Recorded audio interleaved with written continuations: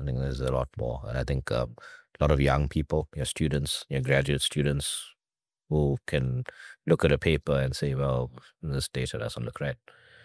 Just So what you're saying is that you feel like the world is, by hook or crook, sort of moving in the direction of fidelity. radical transparency. I think that's the key word, fidelity.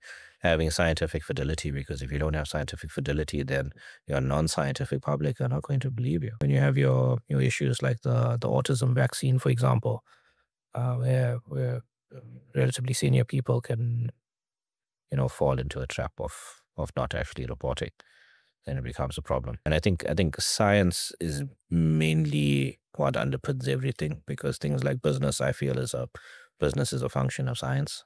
You need a proper pathway to be able to do business properly. And when people have infidelity in business, then you have these massive collapses, things like the Ranos, things like FTX. So from the science side of things, that needs to be the first place where you start fidelity. And having good fidelity, translating from science into business, fidelity is valuable, because in addition to your research funding, there's also your entire venture capital, private equity, large amounts of money investing in scientific businesses. So your sense about this is because of, so your relative chance of getting caught out if you're fucking around with the data becomes more.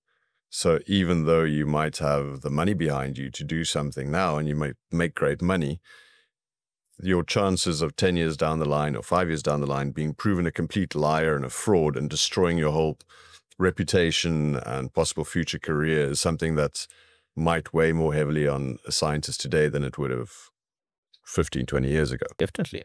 And I think it should be that way, because you need to have transparency in these things. You need to have transparency in what gets funded from the business side of things. Because when you have failure there, what that does is it leads to lack of confidence in the industry.